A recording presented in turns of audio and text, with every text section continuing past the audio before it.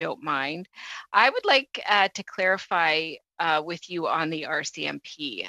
The fact is that at this period of time, RCMP do not qualify for the VIP program. I understand that they do in fact qualify for the attendance allowance to support them with indoor tasks, but the outdoor tasks covered by the VIP program are simply not provided. I'm just wondering if that will be fixed.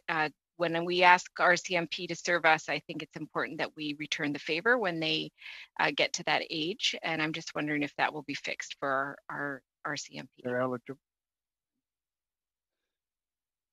Thank you very much, Ms. Blaney. And my understanding is the RCMP, like the department, works with them in order to make sure that the support is provided to them. I'll let my deputy handle that.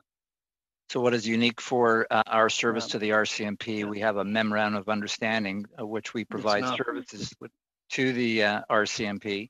Under the RCMP Act, the RCMP leadership have decided to continue with the pension scheme. And so we administer the pension scheme for them. We include the RCMP stakeholders, their veterans associations in all of our meetings. In fact, we just had a meeting last week with them. And provide them briefings and total transparency on the host of benefits that we provide Canadian Armed Forces members.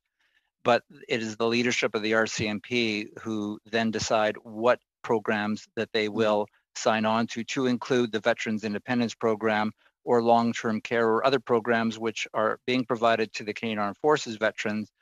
But for the RCMP, from a leadership standpoint, have not pursued those benefits. So we are in a provision of services benefit or provision of services situation with the RCMP. And we did receive additional funding for them.